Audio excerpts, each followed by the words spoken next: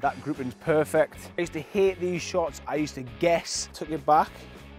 I bit of throw over my shoulder, and that would just keep the loft of the club. It's one thing I struggle with. Hello guys, welcome back to the channel. Right, tonight I just wanted to kind of go through my short game. I have to give a little shout out to Dan, Dan Greaves. I'll put his Instagram below. I started watching Dan's Instagram and I like quite simple things around the green. Also, we did a little bit, you might have seen my lesson with Chris in the summer. So kind of mix between Chris and Dan, and we've kind of got to where we are. If you've watched the videos, like playing a bit of winter golf, you'll know that my up and downs and all that kind of game's been good. Coming out of Spain, obviously it's been a little bit harder, just getting used to the run out and stuff like that. But yeah, I pretty much have 3 shots to go on the green. I just wanted to show you them 3 shots, because look, I'm not a PGA pro, but there's nothing worse than watching a PGA pro on YouTube. No offense to any of you PGA pros, but honestly, when I stand there and chip, look, we need it simple. It just gets a bit confusing. So look, I'm not a pro. If you want to watch a pro, there's plenty of coaches out there with videos on YouTube. I'm not a pro, but if you're an amateur like me, this might just help you. And if this helps one person chip better, look, it helps you. First shot is literally a bump and run. So you might see me say release 1 or bump and run. I'm not going to talk through technique. I'm not a coach. I'm just going to show you what I do. So this pin here is basically, for me, is back of my stance, and all I do is literally a putt and stroke. Yeah, belly button just follows the club, and I always finish facing the target like that. And that is literally all I've been doing all winter and all summer, and it works so well. So this is a 56 degree. A lot of people ask in the comments what club I'm using. 56, and literally just make sure you turn it out. Please go in. That's the first one, and let's say I practice this so much, driving ranges, short game, back of my stance, feet really close together, and just literally putt and stroke. And for me, I feel like I hit the ball with my belly button, so nothing really happens. I literally feel like I turn with my stomach, almost tense my stomach, and hit the ball with my stomach. I know pretty much I can miss a green and get close. Go in, go in, go in, go in! Oh, and there's 5 shots. All 1 putts, all knock them in. Pretty easy. So that's when the short ones. Now, don't always use one club. I used to always use my 56. Let's get back to the start, and let's say we're going to this flag here. I'm not going to use my 56 because it means a bigger swing, just means a bit harder. So let's go from 56. I like to use a pitching wedge. Always look where you're landing. You might see me in the videos, see I'm going to land it. So for me, I'm going to land it here. Downhill, releases out, get a pitching wedge, exactly the same swing. Feel like you hit it with your stomach, and we're just going to turn into it. And again, out of 5 balls, I'd be pretty confident I could put that. Pretty confident I'll put that. That might even go in.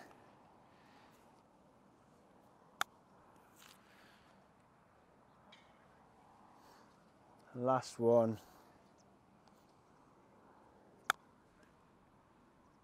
Go in, go in. So again, 5 shots, all pretty much 1 putt. I might miss. I mean, if you had a million putts of this would probably be the hardest putt. All these are pretty much knock-ins. So 56 was the short one. I'll always use a 56 for this kind of distance because it nips up a little bit. Pitching wedge, if it's like a mid-roll, I'm gonna land it and roll out. And again, be confident even to pick up, say, a 7-iron. Let's go to that flag there. This one just here. 7-iron is going to roll out massively, so I know I can literally land it probably here to get all the way to that flag.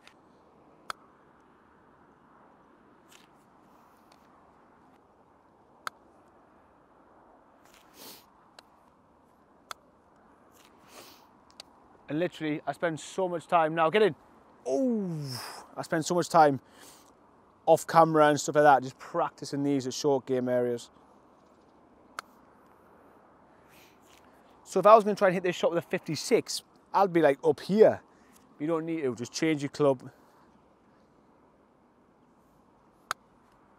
Even if you hit it a little bit crap like that, again, we've done it. There's 5 shots with a 7-iron to a longer pin. We've got 1 tricky putt, maybe that one.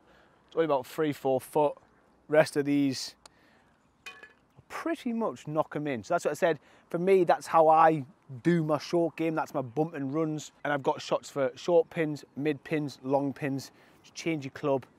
Feel like you hit it with your stomach, and that's a little bit the best advice I can give. Right, now let's move on to them ones you'll see me where I'm way off the green and they'll go up and land soft. Let's go. This is when you can't really bump and run. For me, I used to hate these shots. I used to guess. I didn't really know what I was doing with the face. Again, I watched a bunker video. If I had a bit of grass on my club and I took it back, I'd be able to throw it over my shoulder, and that would just keep the loft of the club. It's one thing I struggle with. I don't know if you do, but if that's an imagination what's in my head at the minute. So we're going that pin, I'm out of position. I'm imagining a little bit of grass on my club, and the feel will be I've thrown it over my shoulder. So that's the movement I've got. It's landed, nipped up, we are 3-4 foot. Land soft, and we are 2-3 foot again. That's a foot. That's another one to a foot. And there we go. So look where they've gone. And that grouping for me, without really concentrating too much, I was literally just, I had one quick look. Obviously, if I was really concentrating, I'd be able to land it. But again, that grouping's perfect. For 5 really good chips, they were all pretty much within 3-4 foot. That's me out of position over there.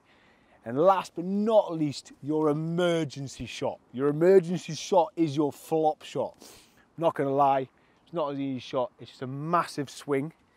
Take the club right back, feel like you're throwing that grass over your shoulder, and see if we can land it soft. Let's go. Like I said, this is an emergency shot. I wouldn't use it from here, but if you want to use it, open your stance. I imagine again that there's something on the face of the golf club, and we're throwing it over our shoulder.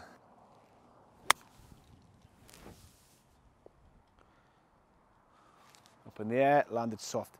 And let's say this is literally, maybe if I was down there in the trees, and I wanted to get it close, it's just literally open the face, throw it over your shoulder, spin back next to the hole. Again, imagine there's something on your club, throw it over your shoulder,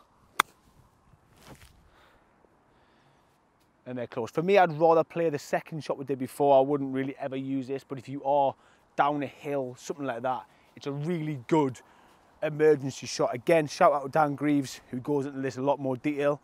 But for us amateurs who watch on my channel, there it is. You bump and run, stand very stiff, tense your stomach, play it like that. The second one is imagine there's something on your club, turn with it, throw it over your shoulders to feel, and just get it nipped off the ground, and you've got your emergency flop shot.